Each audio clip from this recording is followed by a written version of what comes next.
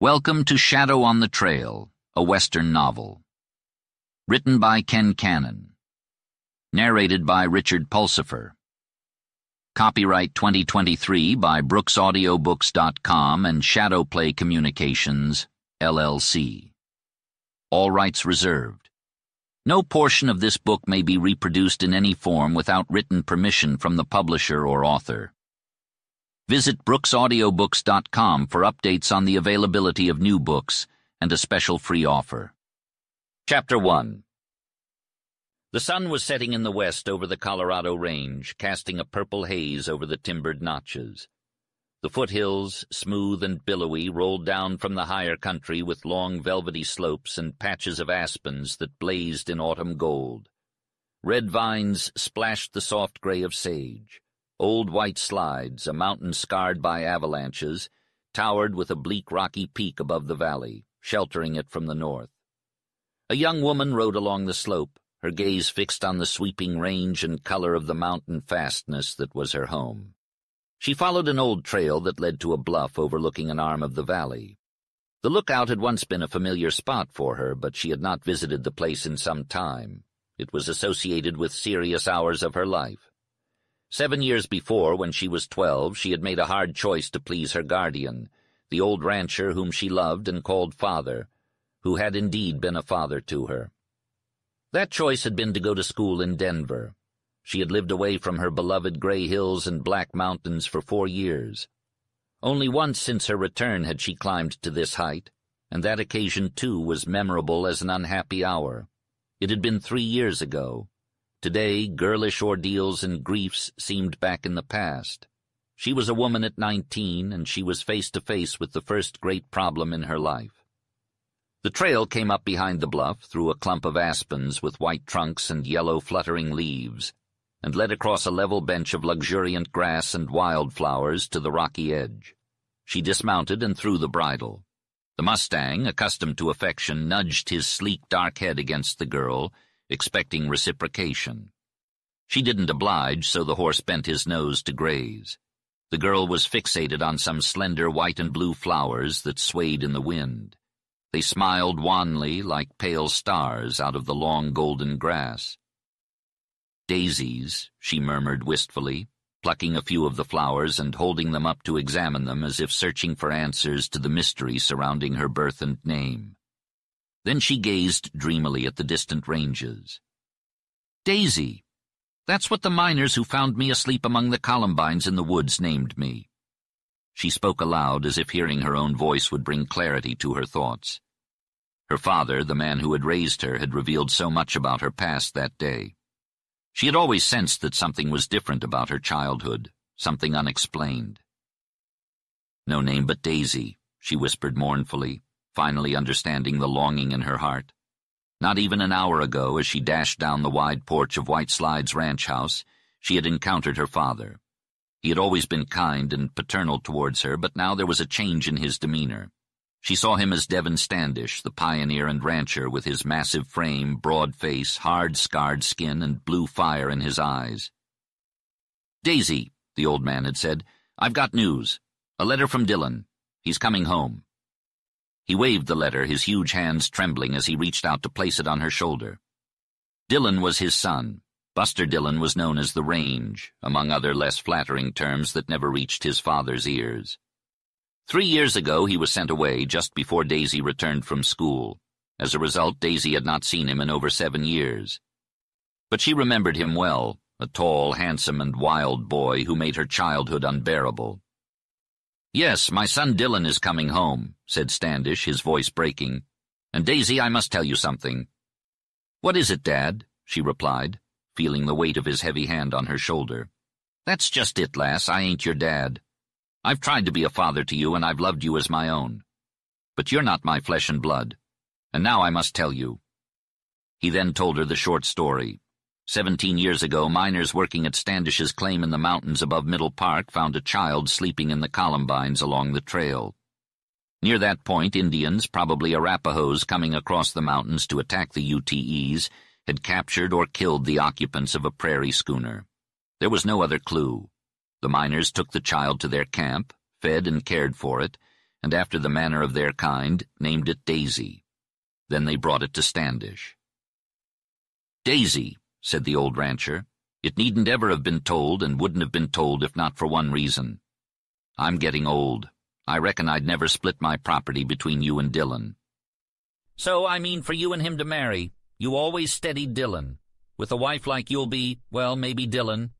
"Dad," interrupted Daisy, "marry Dillon? Why, I don't even remember him." "Haw, haw," laughed Standish. "Well, you'll soon remember. Dillon's in Kremlin, and he'll be here tonight or tomorrow." "But I don't love him," faltered Daisy. The old man lost his mirth. The strong-lined face resumed its hard cast. The big eyes smoldered. His pride was hurt by her objection as she reminded him of how sensitive the old man had always been about his son. "Well, that's unlucky," he grumbled. "Maybe you'll change. I don't think any girl could do much for a boy unless she cared for him. Anyway, you and Dillon will get married." He stormed off, leaving Daisy to ride her Mustang up the valley slope where she could be alone. Standing on the edge of the bluff, she suddenly realized that the peacefulness and solitude of her secluded spot had been disrupted. Cattle were bellowing below her and along the slope of old white slides and on the grassy uplands above. She had forgotten that the cattle were being driven down to the lowlands for the fall roundup. A great herd of red and white spotted cows was milling in the park just beneath her. Calves and yearlings were raising dust along the mountain slope, while wild old steers were crashing through the sagebrush, refusing to be driven down. Cows were running and mooing for their missing offspring. The cowboys' clarion calls rose melodiously and clearly. The cattle recognized those calls, and only the wild steers resisted. Daisy also recognized each call and which cowboy it belonged to. They sang, shouted, and cursed, but it was all music to her. Here and there a horse would dash across an open space where the aspen groves clustered. Dust would fly, and a cowboy would let out a hearty yell that rang along the slope, echoed under the bluff, and lingered long after the daring rider had disappeared into the steep thickets. "I wonder which one is Will's," Daisy murmured as she watched and listened, sensing a slight difference, a strange pause in her memory of this particular cowboy. She felt the change but didn't comprehend it. One by one she identified the riders on the slopes below, but Morton Moore was nowhere to be found. She looked up at the towering mountain, half hidden by the gleaming aspens, and gazed across the grassy bluff. Suddenly a voice rang out from far to her left, high up on the scrubby ridge. "Go along, you ooh!" She watched as red cattle dashed down the slope, raising dust and tearing through the brush while letting out hoarse bawls. A high-pitched and pealing yell followed. Daisy saw a white Mustang flash out on top of the ridge, silhouetted against the blue sky with its mane and tail flying. The cowboy riding the horse seemed fearless, taking on heights and depths with ease. Even without seeing his face, she would have recognized him by his slim, erect figure and the way he rode. The cowboy spotted her and pulled the Mustang to a stop, about to plunge down the slope. He lifted the horse, rearing and wheeling, before Daisy waved her hand.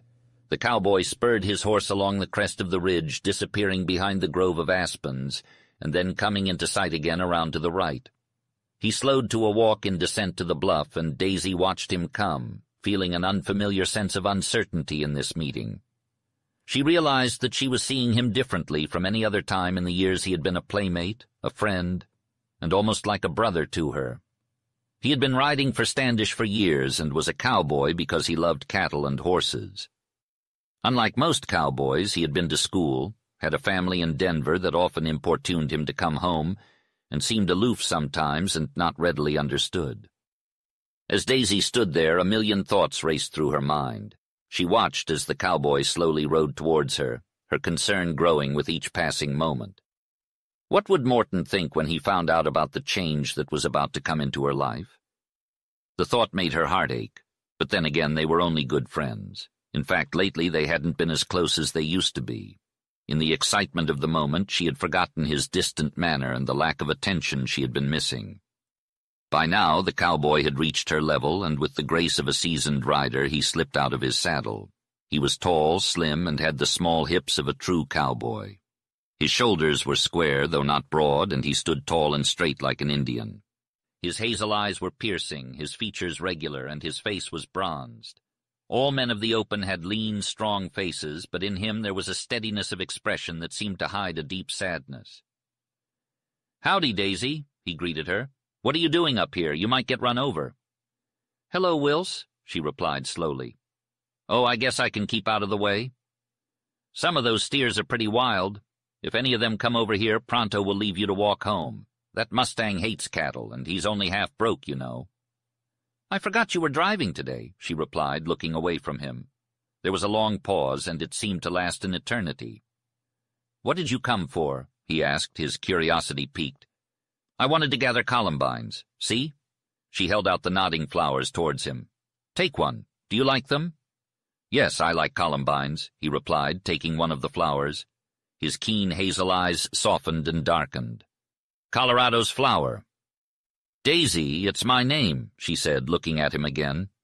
"Well, could you have a better one? It sure suits you," he said with a smile. "Why?" she asked, her curiosity getting the better of her. "You're looking mighty fine today," he said, admiring her slender, graceful figure. "Your head held high, skin as white as snow, and those beautiful blue eyes of yours. They turn purple when you're angry." She blushed at his compliments. "Thanks, Morton. That's a new kind of talk for you," she said. He smiled. "Yes, I am different today." She looked towards the setting sun, and the flush on her cheeks faded. "I have no right to be proud. Nobody knows who I am or where I come from," she said sadly. Morton was surprised. "As if that makes any difference. Standish isn't your dad, and that's okay. You were found as a baby, lost among the flowers. You've always been Daisy Standish, but that's not your real name. Everyone knows your story, Daisy. You must not let this knowledge sadden you," he said earnestly. She sighed. "You don't understand. I've been happy, but I've always longed for a mother. I've never told you everything," she said hesitantly. Morton urged her to continue. "What haven't you told me?" he asked. Daisy hesitated, wondering how he would react to her news. She was afraid of what he might think of her potential marriage to Dylan Standish. "Dylan Standish is coming home tonight or tomorrow," she finally said. Daisy stared off into the distance, not really seeing the sparse pines that lined Old White Slides. She was waiting for Moore to respond, but he remained silent. She turned to him, noticing a subtle change in his expression. His face had darkened, and his lower lip was no longer clenched between his teeth. He was staring intently at the lasso he was coiling, and when he finally looked up at her, his eyes blazed with a dark fire. "I've been expecting that shorthorn back for months," he said, his voice blunt.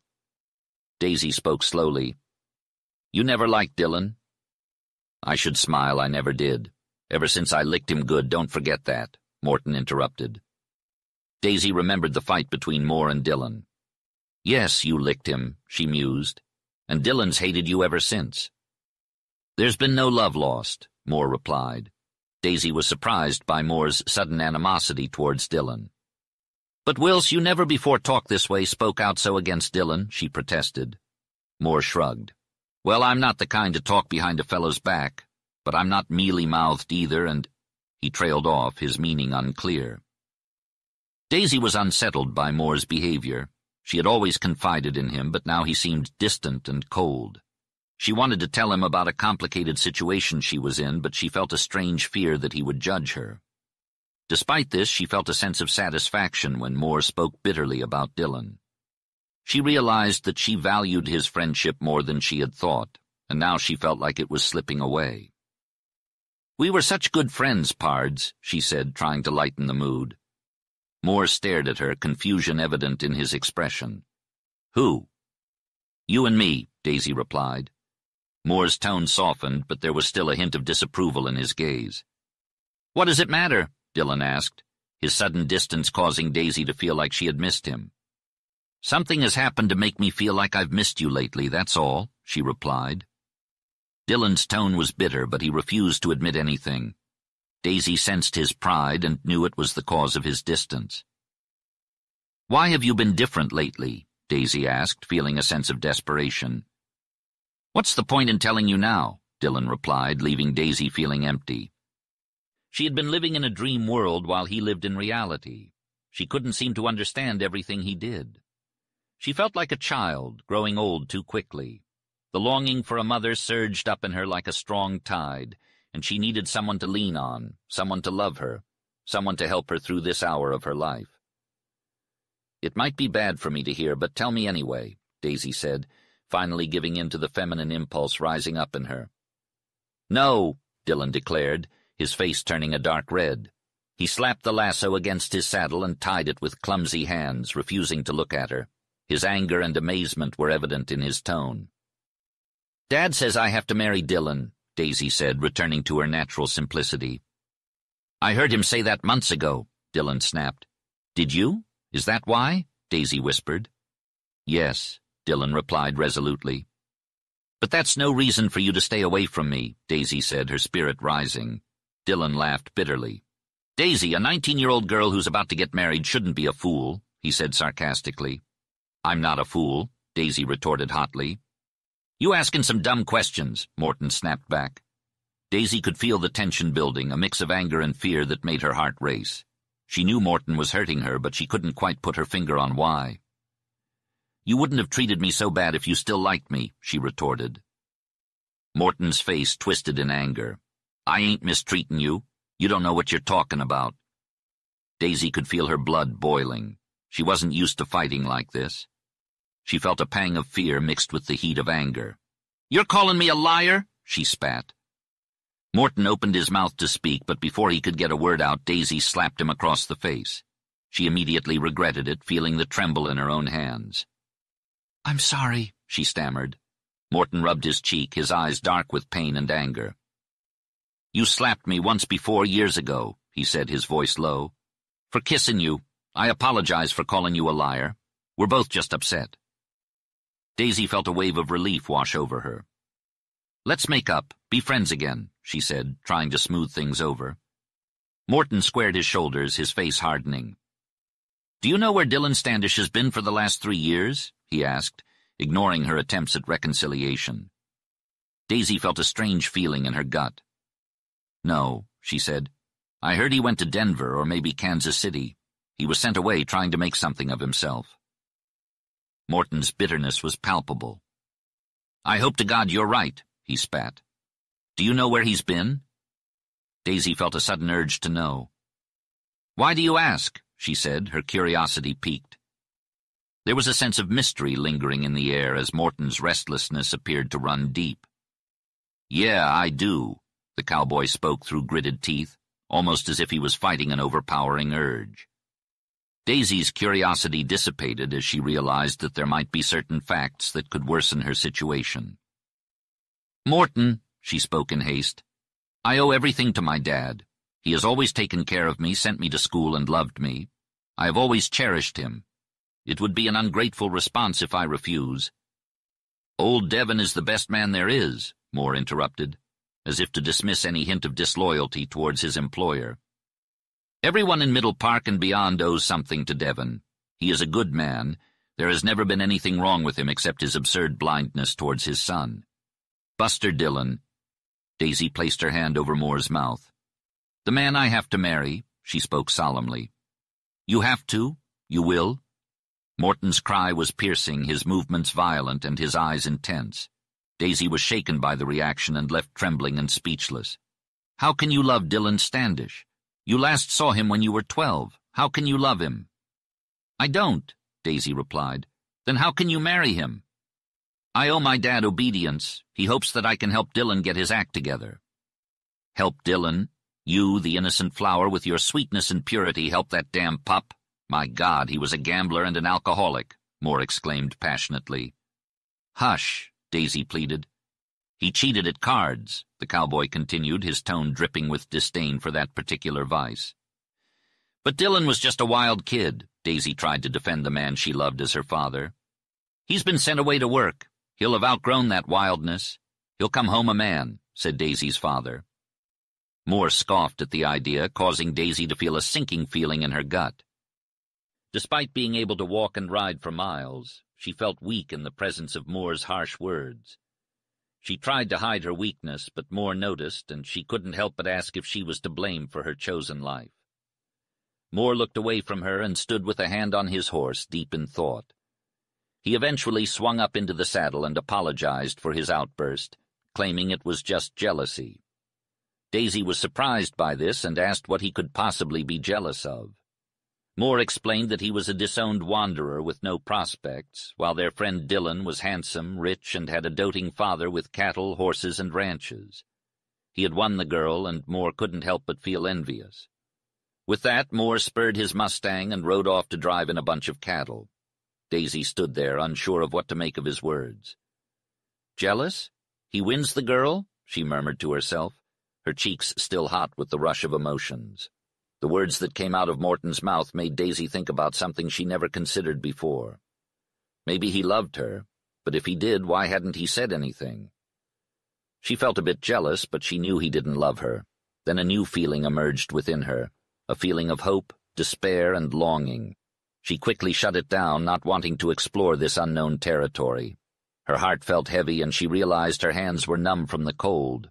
Pronto, her horse was nearby, so she mounted him and looked out at the beautiful Colorado sunset. The scenery was breathtaking, with the sage slopes looking like rosy velvet and the golden aspens on fire. The foothills were rich and clear, and the mountains in the distance were purple. The sky was full of wispy clouds and silver. It was all so beautiful, and Daisy felt lucky to call this place her home. She was found as a baby in the forest, and this land belonged to her as much as she belonged to it. Daisy drew strength from the glorious light that shone on the hills. Pronto, her trusty Mustang, perked up his ears and slowed his trot. "What's up, boy?" she called out. The trail ahead was getting darker as shadows crept up the slope towards her. However, Daisy was not one to be easily deterred by the darkness. She had Pronto, who had a keen sense of sight and smell, and she trusted him to guide her safely through the night. As they rode, Daisy reined Pronto to a halt and listened. All was silent except for the bawls of the last straggling cattle of the roundup coming from far on the other side of the ridge. However, Pronto had not perked up his ears for them. Suddenly a wild sound pealed down the slope, making Pronto jump. Daisy recognized it immediately. "It's only a wolf, Pronto," she soothed him. The peal was loud, rather harsh at first, then softened to a mournful, wild, lonely, and haunting call. A pack of coyotes barked in angry answer, creating a sharp, staccato, yelping chorus, with the more piercing notes biting on the cold night air. These mountain sounds were music to Daisy's ears. As they continued on down the trail in the gathering darkness, Daisy was less afraid of the night and its wild denizens than of what awaited her at White Slides Ranch. The valley had begun to shade on the far side, and the rose and gold seemed to be fading from the nearer.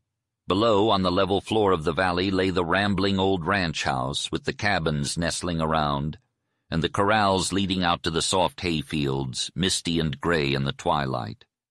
A single light gleamed like a beacon, and the air was cold with a nip of frost. Daisy steeled herself for what lay ahead and urged Pronto on towards the ranch. Chapter 2. Nightfall draped the valley in a cloak of darkness. Daisy had hoped to see Morton waiting to attend to her horse, as he usually did, but she was let down. The cowboy's cabin was dark, indicating that he had not returned from the roundup yet. Daisy proceeded to unsaddle her horse and released Pronto into the pasture. The blackness of the night was pierced by the bright squares of the windows of the long, low ranch house. Daisy felt trepidation as she wondered if Dillon Standish had returned home. She knew she had to meet him and decided to get it over with as soon as possible. She tiptoed past the bright windows, then went all the way down the long porch, turned around and went back. She hesitated, fighting a slow drag of her spirit, feeling an oppression upon her heart. She opened the crude and heavy door and entered a big room lit by a lamp on the upper table and blazing logs in a huge stone fireplace. This was the living room, rather gloomy in the corners, bare but comfortable for all simple needs. The logs were new, and the chinks between them filled with clay, still white, showing that the house was of recent build. The rancher, Standish, was sitting in his easy chair before the fire, his big, horny hands extended to the warmth. He was in his shirt sleeves, a gray, bold-faced man of over 60 years, still muscular and rugged. When Daisy entered, he raised his drooping head and so removed the suggestion of sadness in his posture. "Well, lass, here you are," was his greeting. "Jake has been hollerin' the chuck was ready. Now we can eat." "Dad, did your son come?" asked Daisy. "No, I got word just at sundown. One of Baker's cowpunchers from up the valley. He rode up from Kremlin and stopped to say Dylan was celebrating his arrival by too much red liquor. Reckon he won't be home tonight. Maybe tomorrow. Standish spoke in an even, heavy tone without any apparent feeling. Always he was mercilessly frank and never spared the truth. But Daisy, who knew him well, felt how this news flayed him. Resentment stirred in her toward the wayward son, but she knew better than to voice it. It was natural for Dylan to feel happy upon arriving home, I suppose. I don't blame him for that. These past 3 years must have been tough for him, the old man mused. Daisy reached her hands out to the fire.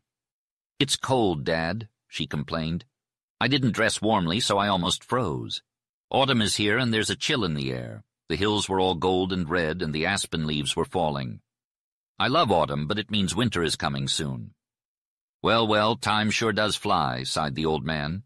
"Where did you ride today?" "I went up the west slope to the bluff. It's a long ride, so I don't go there often," Daisy replied. "Did you see any of the boys? I sent them out to drive the stock down from the mountain. We've lost quite a few head lately. They're eating some weed that poisons them. They swell up and die. It's worse this year than ever before." "Why, that's terrible, Dad. Poor things. That's worse than eating loco." "Yes, I saw Morton Moore driving down the slope," Daisy exclaimed. "Uh-huh. Well, let's eat," the old man said. They sat down at the table, and the cook, Jake, brought out the steaming food. Supper seemed to be more luxurious than usual tonight, in anticipation of their expected guest, who hadn't shown up. Daisy helped her father to his favorite dishes while stealing glances at his lined and shadowed face. She sensed a subtle change in him since the afternoon, but couldn't see any outward signs of it in his appearance or demeanor. His appetite was as strong as ever. "So you saw Wills. Is he still trying to win you over?" Standish asked. "No, he's not. I don't think he ever did, Dad," Daisy replied. "You're still a child in your mind and a woman in your body. That cowboy has been lovesick over you since you were a little girl. It's what's kept him here, riding for me," Standish said. "Dad, I don't believe it," Daisy protested, feeling her cheeks flush. "You always had thoughts about Morton and the other boys, didn't you?" Standish said with a chuckle. "I used to be a fool about women, but now I can see clearly. Didn't Wilson always get jealous when any of the other boys tried to get close to you?" "I can't remember that he did," replied Daisy. She wanted to laugh, but the topic was not amusing to her. "Well, you've always been innocent," Standish said. "Thank the Lord you never played games like most pretty girls, flirting with every man. Anyway, 3 months ago I told Wilson to stay away from you because you were not for any poor cowboy. You never liked him. Why? Was it fair, considering he was just a boy?" "Well, I reckon it wasn't," Standish replied. His face turned red as he looked up. "That boy was the best rider and roper I've had in years. He wasn't the kind to break broncos. He never drank. He was honest and willing. He saved his money. He was good at handling stock. That boy will be a rich rancher one day." "Strange, then, that you never liked him," murmured Daisy. She felt guilty for feeling good about Morton being praised. "No, it ain't strange. I have my own reasons," Standish replied gruffly as he resumed eating. Daisy believed she knew why the old rancher had an unreasonable dislike for this cowboy. It was probably because Morton had always been superior to Dylan Standish in every way. The boys had been natural rivals in everything related to life on the range. What Devon Standish admired most in men was paramount in Morton and lacking in his own son. "Will you put Dylan in charge of your ranches now?" Daisy asked. "Not a chance. I think I'll try him here at White Slides as a foreman, and if he runs the outfit well, then I'll see," Standish replied. "Dad, he'll never run the White Slides outfit," Daisy asserted. "Well, it's a tough group, I'll admit, but I think the boys will stick around, except maybe Wills. And it might be best for him to leave," said Standish. "It's not good business to let your best cowboy go. You've been complaining about a shortage of men lately," replied Daisy. "I do need more men," admitted Standish. "The stock is getting out of control. I sent word to Meeker hoping to get some help. But what I really need right now is someone who knows dogs and can hunt down the wolves, lions, and bears that are preying on my cattle." "Dad, you have a whole pack of hounds to handle. There must be at least 100 of them. And just yesterday someone brought in a bunch of mangy canines. It's kind of funny, really. You're the laughingstock of the range," chuckled Daisy. "But the range will thank me when I rid it of all these varmints," declared Standish. I swore I'd buy every dog brought to me until I had enough to kill off the coyotes, loafers, and lions. And I'll do it. But I need a hunter. Why not put Morton Moore in charge of the hounds? He's a great hunter, suggested Daisy.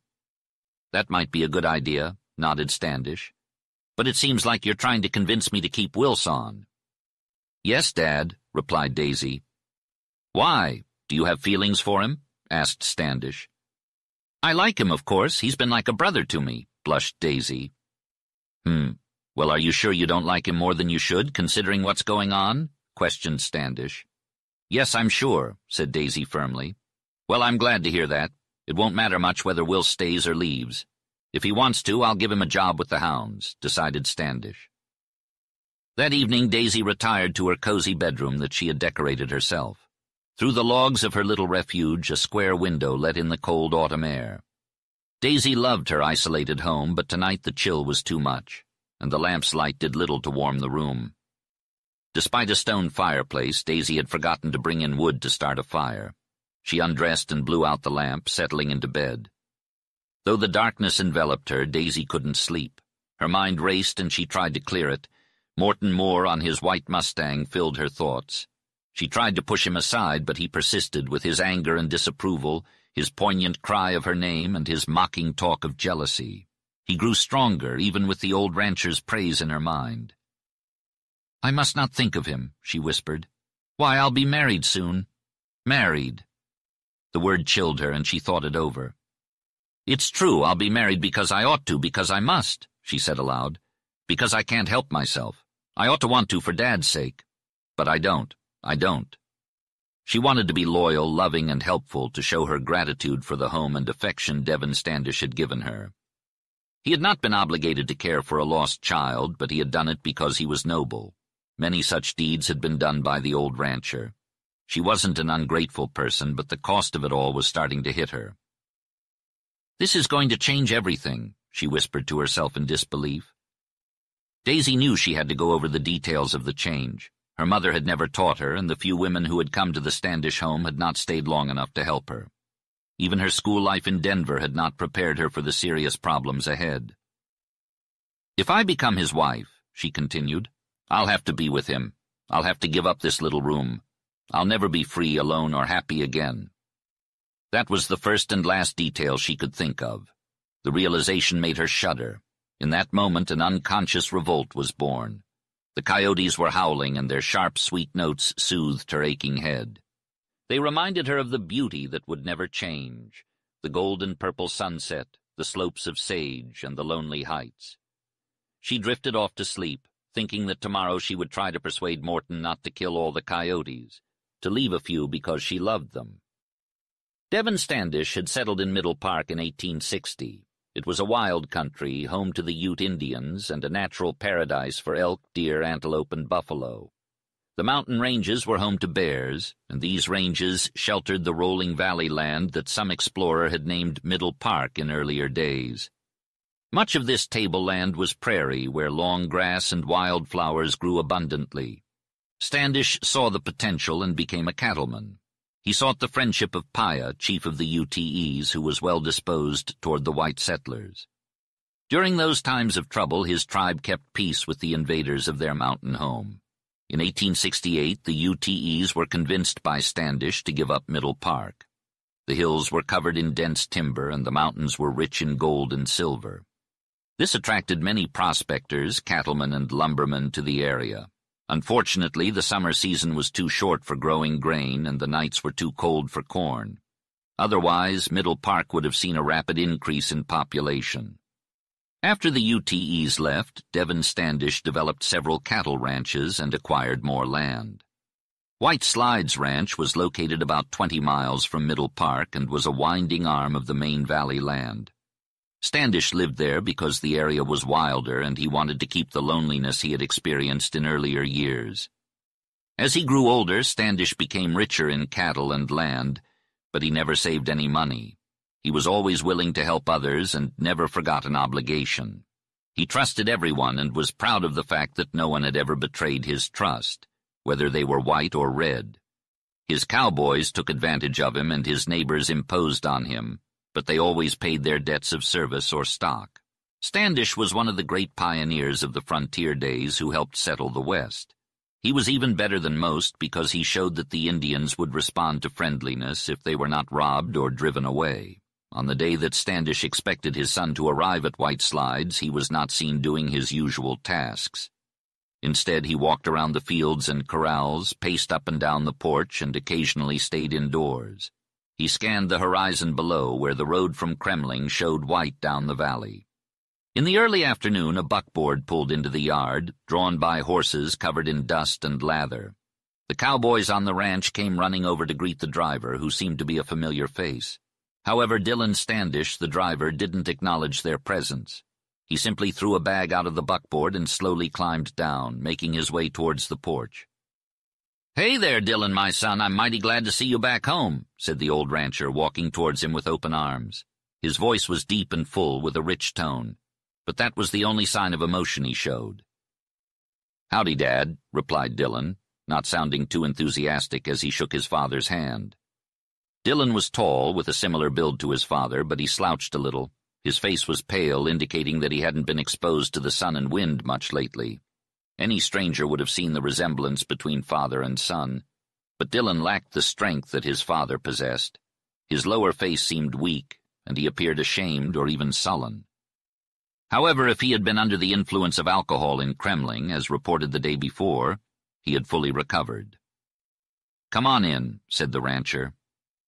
Once inside the living room, Standish closed the doors, and Dylan threw his baggage on the floor, turning to face his father with aggression. "Do they all know where I've been?" he asked bitterly, his face flushing with broken pride and shame. "Nobody knows. The secret's been kept," replied Standish, calming his son's nerves. Dylan seemed amazed and relieved. "Aw, now I'm glad," he exclaimed, sitting down and half covering his face with his trembling hands. "Dylan, we'll start over," said Standish earnestly, his big eyes shining with warmth and beauty. "Right here. We won't ever talk about where you've been the past 3 years, never again." Dylan looked up, his sullenness replaced with a newfound clarity. "Father, you were wrong about trying to do good for me. It's only done me harm. But if no one knows the reason why, I'll try to forget it." "Maybe I made a mistake," replied Standish, with a hint of sadness in his voice. "But I swear to God I meant well. You were—" "That's enough talking," interrupted Dylan. "I'll take on the role of foreman at White Slides, and if I do well, I'll be happy to boss the ranch. You're getting older, and I know you've had some setbacks with rustling and predators. What do you say, Father?" "I say yes," Standish replied. "But you should know that the outfit at White Slides is tough. You won't be able to run them with just words. The only way to handle them is to work hard from dawn till dusk, saying little but doing a lot." Dylan wasn't fazed by his father's warning. "I'll show them who's boss," he said. "I can't wait to ride and tear around the ranch." Standish looked at his son with a mix of pride and doubt. He was overjoyed that his only son was home, but he knew that Dylan needed some guidance. "Listen to me, son. You used to be rough with horses. Be gentle with them now. You'll need advice, especially since you've been away from the range for 3 years. Some cowboys force their horses to behave by making them pitch and bite, but that's not the best way. Horses have sense, and I've got some fine stock that I don't want to spoil. It's important to be easy and quiet with the boys because it's hard to find good help these days." "You'd do best, son, to stick to your dad's ways with horses and men," advised Dylan's father. "Dad, I've seen you kick horses and shoot at men," replied Dylan. "Right, you have. But those were particular bad cases. I'm not advising that way. Son, it's close to my heart that you'll—" The old man's voice quavered and broke, showing the deep and unutterable affection he had for his son. Dylan put an arm around his father's shoulder. "Dad, I'll make you proud of me yet. Give me a chance, and don't be upset if I can't do wonders right away." "You shall have every chance. And that reminds me, do you remember Daisy?" asked his father. "I sure do," Dylan replied eagerly. "They talked about her in Kremling. Where is she?" "I reckon she's somewhere around. Dylan, you and Daisy are going to get married." "Marry? Daisy and me?" he exclaimed. "Yes, you're my son and she's my adopted daughter. I won't split my property, and it's only right that she has a share. Daisy is a fine, strong, quiet, pretty lass, and she'll make a good wife. I've set my heart on the idea." "But Daisy always hated me," Dylan protested. Well, she was just a kid then, and you teased her. Now she's a woman and willing to please me. Dillon, you won't go against this deal, will you?" "That depends," Dillon replied. "I'll marry almost any girl you want me to. But if Daisy were to treat me like she used to, then I'd have to object." "Dad, you sure she don't know nothing, suspect nothing about where you sent me?" Dillon asked his father. "I swear she don't, son," his father replied. "So you want us to get hitched soon?" Dillon asked. "Well, yeah, as soon as Daisy thinks it's reasonable. She's shy, strange, and deep. If you ever win her heart, you'll be richer than if you owned all the gold in the Rockies. I'd say take it slow. But on the other hand, it might be better to tie the knot right away to keep you grounded," his father advised. "Get married right away? That's like something out of a story. But I'll wait till I meet her," Dillon laughed. Meanwhile, Daisy was perched on the topmost log of a corral watching two cowboys with a saddled Mustang. One of the cowboys carried a canvas sack with horseshoes and tools, which made the Mustang snort and jump. "Miss Daisy, you gonna sit up there?" asked the taller cowboy, a lean and powerful man with a rough red-blue face and steady bright eyes. "I sure am, Jim," Daisy replied calmly, "but we gotta tie him up gently." Jim scratched his sandy head and looked at his comrade, a little gnarled fellow with all legs. "You hear that, you Wyoming galoot? Them shoes go on Wang right gentle," he said. Jim grinned and turned to speak to the Mustang. "Wang, the law's laid down, and we want to see how much horse sense you got." The shaggy Mustang didn't seem impressed by the speech and gave Jim a distrustful look.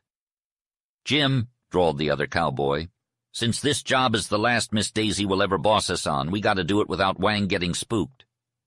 "Lem, why is this the last job I'll ever boss you boys?" demanded Daisy. Jim looked at her quizzically while Lem put on his best innocent cowboy face. "Well, Miss Daisy, we reckon the new boss of White Slides rode in today." "You mean Dillon Standish came home," said Daisy. "Well, I'll boss you boys the same as always." "That'd be mighty fine for us, but I'm afraid it ain't written in the fate of White Slides," replied Jim. "Buster Dillon will run over the old man and marry you," added Lem. "Oh, so that's your idea," rejoined Daisy lightly. "Well, if such a thing did come to pass, I'd be your boss more than ever." "I reckon not, Miss Daisy, for we won't be riding for Whitesides," said Jim simply. Daisy had sensed this very significance long before, when the possibility of Buster Dillon's return had been rumored. She knew cowboys. As well try to change the rocks of the hills. "Boys, the day you leave White Slides will be a sad one for me," sighed Daisy. "Miss Daisy, we ain't gone yet," put in Lem with awkward softness. "Jim has long hankered for Wyoming, and he just talks that way." Then the cowboys turned to the business at hand. Jim removed the saddle but left the bridle on, deceiving Wang. He had been broken to stand while his bridle hung, and like a horse that would have been good if given a chance, he obeyed as best he could, shaking in every limb. Jim, apparently to hobble Wang, roped his forelegs together low down but suddenly slipped the rope over the knees. Then Wang knew he had been deceived. He snorted fire, let out a scream, and rearing on his hind legs he pawed the air savagely. Jim tugged on the rope as Wang bellowed and thrashed his forefeet in the air. With a mighty pull, Jim yanked Wang down, and Lem grabbed the bridle, flipping the Mustang over and sitting on his head. Jim looped a lasso around one front hoof and pulled the other leg back, securing both with a quick knot. With another loop of the lasso, Jim wrapped the front and back hoofs together, rendering Wang powerless. The cowboys rolled Wang onto his other side, lassoing his free front hoof and pulling it back to the hind one, securing them both. The shoeing continued without issue. Daisy watched the process with unease, but knew she had to stay put. She trusted the cowboys not to be cruel in her presence. "He'll be limping tomorrow," Lem said as he stood up from Wang's head. "Yeah, and like a mule he'll hold a grudge for 20 years just to get a chance to kick me," Jim replied with a chuckle. The most intriguing moment for Daisy was when Wang lifted his head to inspect his legs, expressing a mix of intelligence, fear, and fury. The cowboys released him, and he stomped his iron-clad hooves. "That was a dirty trick, Wang," Daisy said softly. "If I owned you, I'd never let them do that to you." "You can have him if you want," Jim offered as he saddled Wang. "But he's a wild one, only I can ride him. You up for the challenge?" Daisy chuckled. "Not in these clothes." "Well, Miss Daisy, you're looking mighty fine today for some reason," remarked Lem as he picked up his tools from the ground. "Aha! "And here comes the reason," added Jim in a low, hoarse whisper. Daisy heard the whisper and the sound of footsteps on the gravel road. She quickly turned and recognized Dylan Standish, the boy she remembered from years ago, now a tall and confident young man. Daisy had feared this meeting, but all she felt was annoyance at being caught sitting on top of the corral fence with little regard for her dignity. She remained seated, smoothing her skirt and waiting for Standish to approach. Jim and Lem led a Mustang out of the corral, seemingly wanting to avoid the young man, but he prevented that. "Howdy, boys, I'm Dylan Standish." He introduced himself in a rather haughty manner, but with a nonchalant attitude. He did not offer to shake hands. Jim muttered something, and Lem simply said, "How do?" "That's an ornery-looking horse," Standish commented as he reached out with a careless hand to touch the Mustang, causing it to jerk and pull Jim off balance. "Well, he ain't a horse, but I reckon he's all the rest," drawled Jim. Both cowboys appeared slow and careless, neither indifferent nor responsive. Daisy watched as they gave Standish a keen and steady glance before taking a second, less hasty look at him. He was dressed in high-heeled, fancy-topped boots, tight-fitting dark trousers, a heavy belt with a silver buckle, and a white soft shirt with a wide collar open at the neck. He was bareheaded. "I'm going to run white slides," Standish informed the cowboys. "What are your names?" Daisy wanted to giggle, but managed to smother the impulse. Jim was always a bit of a mystery to everyone. No one could ever seem to get his real name out of him. "My handle is Lemuel Archibald Devinings," he said with a sly smile. No one had ever heard that middle name before. Standish turned his attention to the only girl on the ranch. The cowboys dropped their heads and shuffled away. "There's only one girl on the ranch, so you must be Daisy," he said confidently. "That's right, and you're Dylan," she replied, hopping off the fence. "I'm glad to welcome you home." Daisy extended her hand, and Dylan held it for a moment longer than necessary. He seemed genuinely surprised and pleased to see her. "Well, I'd never have known you," he said, looking her up and down. "It's funny, I had the clearest picture of you in my mind. But you're not at all like I imagined. The Daisy I remember was thin, white-faced, and all eyes." "It's been a long time, 7 years," Daisy said. "But I knew you. You're older, taller, bigger, but still the same Buster Dillon." "I hope not," Dylan said, shaking his head. "Dad needs me. He wants me to take charge here, to be a man. I'm back now. It's good to be home. I never was worth much. Lord, I hope I don't disappoint him again." "I hope so, too," Daisy murmured. Hearing him talk so seriously and honestly made her feel better about him. He seemed earnest. Dylan looked down at the ground and kicked at some pebbles with his boot. Daisy took the opportunity to study his face. He looked like his father, with his big, handsome head and prominent blue eyes. His face was pale, and he seemed to be shadowed by worry or discontent. It was as if he had a repressed character that was just waiting to burst out. His mouth and chin were undisciplined. Daisy couldn't believe that she disliked anything about the young man in front of her. However, there was something about him that kept her at a distance. She had made a decision to be selfless and find the good in him, like him for it, and be strong enough to endure and help. Despite her efforts, she couldn't control her strange and vague perceptions. Why couldn't she see in him what she saw in Jim Montana, Lem, or Morton Moore? "This is my second long time away from home," Standish began. "The first was when I went to school in Kansas City. I enjoyed it. I was upset when they kicked me out and sent me back home. But the last 3 years were terrible." His face contorted, and a dark flush crossed it. "Did you work?" Daisy asked. "Work? It was worse than work. Of course I worked," he replied. Daisy looked at his hands sharply. They were as smooth and unblemished as hers. If he was telling the truth, what kind of work had he done? "Well, if you work hard for my dad, learn how to manage the cowboys and leave those old bad habits alone." "You mean drinking and gambling? I swear I've forgotten about them for 3 years until yesterday. I think I've got the better of them." "Then you'll make my dad and me happy. You'll be happy too," Daisy said, feeling a sense of refinement in him. Despite his wild and reckless youth, there was good in him. "Dad wants us to get married," he said suddenly, with a mixture of shyness and amusement. "Isn't that funny? You and I used to fight like cats and dogs. Do you remember when I pushed you into the old mud hole, and you waited for me behind the house with a rotten cabbage?" "Yes, I remember," Daisy replied, lost in thought. It feels like a lifetime ago, Dylan Standish reminisced, a smile playing on his lips. Remember when you ate my pie and I got even by tearing off your little dress, leaving you almost without a stitch on? Daisy blushed. I must have been very little then. You were a little devil, Dylan chuckled. Do you remember the fight I had with Moore about you? Daisy remained silent, not wanting to bring up the past. She disliked the fleeting expression that crossed Dylan's face. He remembered too well. I'll settle that score with Moore, Dylan declared. Besides, I won't have him on the ranch. Dad needs good hands, Daisy reminded him, her eyes on the gray sage slopes. Mention of Morton Moore only increased her aloofness. An annoyance pricked along her veins. Before we get any further, I'd like to know something. Has Moore ever made a move on you? Daisy felt a hot, sharp wave of blood rush to her face. Why was she at the mercy of strange, quick, unfamiliar sensations? Why did she hesitate over that natural question from Dylan Standish? No, he never has, she replied eventually. That's damn queer, Dylan said, puzzled. You used to like him better than anybody else. You sure hated me. Daisy, have you outgrown that? Yes, of course, Daisy answered. But I hardly hated you. Dad said you were willing to marry me. Is that so?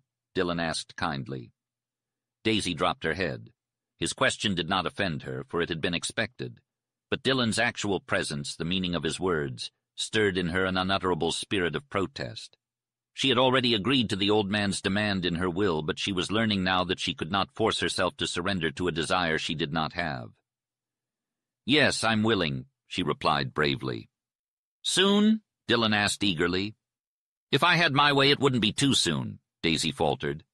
She had noticed him approaching, and her eyes dropped to the ground as she felt the urge to flee. Why not soon? Standish spoke with confidence. Dad thinks it'd be good for me. It'd give me responsibility. I reckon I need it. Wouldn't it be better to wait a while? Daisy questioned, hesitant. We don't know each other, let alone care. Daisy, I've fallen in love with you, he declared, his voice full of passion. Oh, how could you? Cried Daisy, surprised. I always had a crush on you when we were kids, he admitted. And now to see you all grown up, so pretty and sweet, such a healthy, blooming girl. And Dad's word that you'll be my wife soon, mine. I just went off my head at the sight of you. Daisy looked up at him, remembering how as a boy he had always passionately longed for things he wanted and would have, and his father had never denied him. It could be possible that Dylan had genuinely fallen in love with her. Would you want to take me without my love? She asked, her voice low. I don't love you now. I might someday if you were good, if you made Dad happy, if you conquered. I'd take you even if you hated me, he interrupted, consumed by his passion. I'll tell Dad how I feel, she said faintly. And marry you when he says. He kissed her, but she pushed him away before he could embrace her. Don't! Someone will see, she warned. Daisy, we're engaged, he laughed, confident in his possession. Say, you needn't look so white and scared. I won't eat you, but I'd like to. Oh, you're a sweet girl. Here I was hating to come home. Oh, man, can you believe my luck? Dylan exclaimed. Then, with a sudden change in demeanor that spoke volumes about his character, he dropped his bold and masterful facade and revealed his softer side. Daisy, I've never been any good, he confessed. But I want to be better. I'll prove it to you. I need to come clean about everything. I can't marry you with any secrets between us. You might find out later and end up hating me. Do you have any idea where I've been for the past 3 years? No, replied Daisy. I'll tell you right now, but you have to promise never to tell anyone else or hold it against me, he said hoarsely, his face turning white. Suddenly Daisy thought of Morton Moore. He had known where Dylan had been all those years, but he had resisted the temptation to tell her.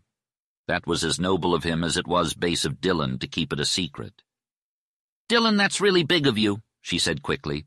I respect you for it, but you don't have to tell me. I'll take your word for it. Dylan appeared to be shocked, relieved, and grateful all at once. In an instant he seemed like a different person. Daisy, if I didn't love you before, I love you now, he declared. That was going to be the hardest thing I ever had to do, tell you my story. But now I won't have to feel ashamed in front of you, and I won't feel like a liar or a cheat. But I will tell you this. If you love me, you'll make a man out of me. Chapter 3.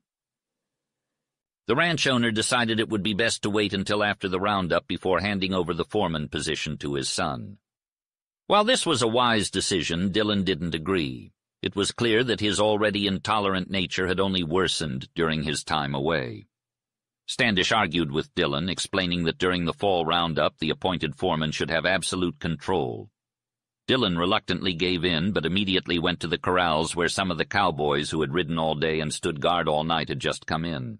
They were tired, dirty, and unhappy. One cowboy said that he wouldn't work for the outfit again because he was tired of doing two men's work. Morton Moore told the cowboys to turn in and sleep until they returned with the chuck wagon. Bloodsoe, a cowpuncher who appeared to be crippled or very lame, asked Moore if he was tired. Moore replied that he had only had 3 hours of sleep in 4 nights.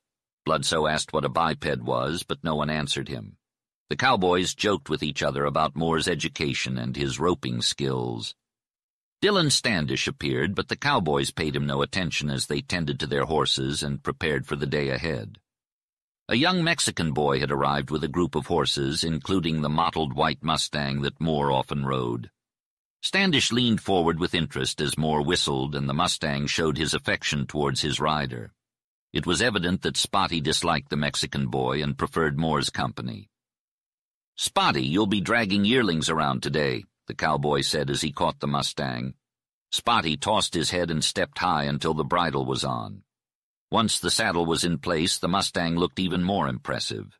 He was a beautiful horse, but not too graceful or sleek or fine-pointed or prancing to prejudice any cowboy against his qualities for work. Dillon Standish walked all around Spotty, admiring him a little too closely for the Mustang's comfort. "Moore, he's a fair to middling horse," Standish said with the air of a horse expert. "What's his name?" "Spotty," replied Moore shortly as he prepared to mount. "Hold on, will you?" Dillon ordered peremptorily. "I like this horse. I want to inspect him." When he took the reins from the cowboy's hand, Spotty jumped as if he had been shot. Standish jerked at him and went closer. The Mustang reared, snorting and plunging to get loose. Then Dillon Standish showed the sudden temper for which he was known. Red stained his pale cheeks. "Damn you, come down!" he shouted, infuriated, and with both hands he gave a powerful thrust. Spotty came down, trembling all over, his ears laid back, his eyes showing fear and pain. Blood dripped from his mouth where the bit had cut him. "I'll teach you to stand," said Standish darkly. "Moore, lend me your spurs. I want to try him out." "I don't lend my spurs or my horse," replied the cowboy calmly, with a stride that put him within reach of Spotty. The other cowboys had dropped their equipment and stood at attention with intent gaze and silent lips. "Is that your horse?" Dillon asked, his face turning red. "I reckon so," Moore replied slowly. "No one else has ever ridden him." "Does my dad own him, or do you?" Dillon asked. "Well, if you're thinking that way, he belongs to White Slides," the cowboy answered. "I never bought him. I raised him from a colt and broke him in myself." "I knew it. He's mine, and I'm going to ride him now," Dillon declared. "Can one of you cowboys lend me some spurs?" No one moved. There was a tension in the air that Standish couldn't quite grasp. "I'll ride him without spurs," he said, turning to mount the Mustang. "Standish, it'd be better if you didn't ride him now," Moore said calmly. "Why not?" Standish demanded, his temper flaring. "He's the only horse left for me to ride." "We're branding today. Hudson got hurt yesterday, and I was appointed to fill his place. I have to rope yearlings. If you get on Spotty, you'll excite him. He's high-strung and nervous. That won't be good for him, since he hates cutting out and roping." Standish didn't seem to understand the logic behind the cowboy's words. "Maybe it'll interest you to know that I'm the foreman of White Slides," he said haughtily. "Well, well, well," Moore replied. "I'm sure interested now." With swift hands, he unbuckled the cinch and pulled the saddle and blanket off the horse. Standish stared, not quite sure what was happening. Then his anger flared. "What are you doing? Put that saddle back," he shouted. "No way, this is my saddle. I paid $60 for it in Kremling last year. It's a good, hard-earned saddle, and you can't ride it." "Understand?" asked Moore with a smirk. "Yeah, I understand," replied Standish, his anger evident in his tone. "Listen up, I'm going to have you fired." "Sorry, too late," said Moore coolly. "I already quit when you showed no regard for that horse." "You quit? Good riddance, I wouldn't want you here anyway," retorted Standish. "You couldn't have kept me, Buster Dillon," replied Moore, using Standish's range name. "Don't you dare call me that," yelled Standish, his fury growing. "Why not?" It's your handle. We all have one. There's Montana, Blood, Lemmy Two Bits. They call me Professor.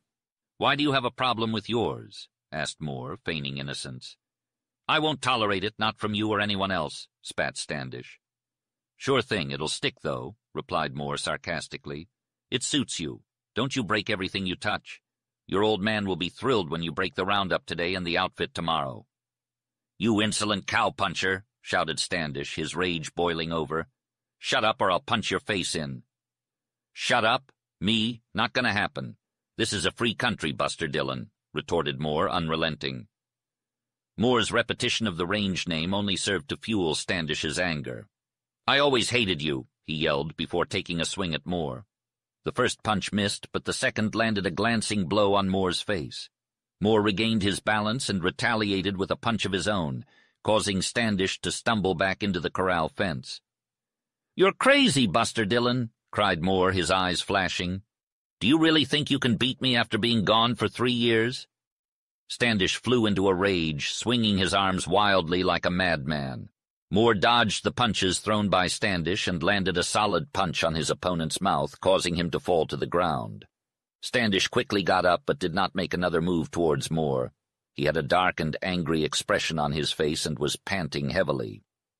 Moore, I'll kill you, he hissed, searching for a weapon among the cowboys. Bludso was the only one carrying a gun, and Standish made a quick move to grab it before Bludso could stop him. Let go! Give me that gun! By God, I'll fix him! Standish yelled as Bludso struggled with him. Bludso managed to pull the gun free, but Standish continued to fight for it. The gun fell to the ground, and Bludso yelled for someone to grab it before Standish could. Lem ran in and kicked the gun towards the fence, where Jim was able to secure it. Lem then grabbed Standish and scolded him for his reckless behavior. The boss is coming, Jim warned as the rancher approached. The old man had a stern look on his face and demanded to know what was going on. The cowboys released Standish, who sulked off towards the house, muttering to himself. Dillon, stand your ground, called the old man, but his son paid him no heed. As Standish looked back at Moore, he saw no one else around. Boss, there was a little argument, Jim explained, attempting to downplay the situation. Jim, you're a liar, the old rancher replied, causing Jim to feel embarrassed. What are you hiding? Hey, what's going on here? Said Jim, noticing the commotion between Bludso and Standish. Bludso handed Jim the gun, claiming it was his, but Standish wasn't convinced. He knew the cowboys were lying to protect Dillon. Devon, the old rancher, was also aware of their deception. You can't fool me, Bludso, Devon said calmly, returning the gun to its rightful owner. Did Dillon do something? Bludso admitted that Dillon had caused trouble, and Morton Moore confirmed it. Dillon had hurt Moore's horse, and Devon was outraged. He loved horses and couldn't tolerate any mistreatment. Devon examined the horse's mouth, which was cut badly. He took off the bridle and expressed his sympathy for the animal. Moore explained that Dillon had caused the injury when they were just trying to saddle up. Devon's anger simmered as he listened to the story. He knew he had to confront Dillon and put an end to his reckless behavior. The Mustang caught Dillon's eye, and he was eager to ride him. Spotty was known to be skittish around strangers, causing Dillon to yank on the bridle when the horse reared. Unfortunately, the bit cut into Spotty's mouth, which angered me, but I didn't say anything. Dillon wanted to ride Spotty, but I objected because I was appointed foreman for the day and I needed Spotty. Dillon argued that the Mustang was his, which frustrated me. He wasn't technically mine, so I conceded. When I took off the saddle, which was mine, Dillon became furious and threatened to have me discharged. I told him that I had already quit. Our tempers flared, and I called him Buster Dillon.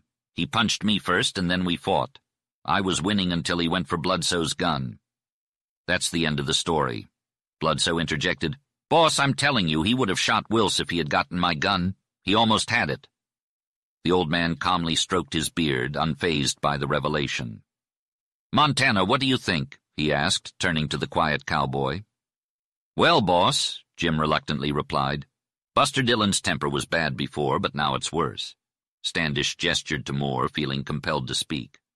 Wills, it's unfortunate that you had a clash with Dillon right away, but it was to be expected. I believe Dillon was in the wrong. That horse was rightfully yours. By law, Spotty may have belonged to White Slides Ranch and me, but I'm giving him to you. Moore gratefully replied, Thank you, Standish. I really appreciate it. "Devin Standish would do it, no doubt about that," said Moore. "Hey, Lem, I'd appreciate it if you stayed on today and helped with the branding." "All right, I'll do it for you," replied Lem, picking up his bridle. "Guess I won't be getting any sleep till tonight." Later that afternoon, Daisy sat on the porch, watching the sunset after a quiet day indoors. She had only seen Dillon once, riding by towards the pasture, and hadn't seen the old rancher since breakfast. She heard his footsteps pacing in his room, though. The last bawls and bellows of cattle had died away, signaling the end of the branding for the fall, and Daisy felt relieved. As the sun set, the wind grew colder and cooled her face. She had cried enough in the solitude of her room that day to scald her cheeks. Suddenly she saw a cowboy riding slowly down the lane between the pastures, leading another horse. It was Lem, and he was leading Pronto, Daisy's beloved Mustang. But something was wrong. Pronto was limping. Daisy ran to the corral gate in dismay. "Oh, Lem, Pronto's hurt," she cried. "Well, I should say he is," replied Lem, his serious face indicating something bad had happened. The cowboy was covered in dust and looked exhausted to the point of stumbling. "Lem, he's bleeding!" exclaimed Daisy as she rushed towards Pronto. "Hold up, wait a minute," Lem ordered impatiently. "Pronto's cut up real bad, and we need some linen and salve right now." Daisy hurried off to do as she was told, and she returned to the corral so fast that she was out of breath. Pronto whinnied as she fell to her knees beside Lem, who was examining the bloody gashes on the Mustang's legs. "Well, it looks like he'll be okay," Lem said with relief. "But he had a close call. Now help me to fix him up." "I'll help," panted Daisy.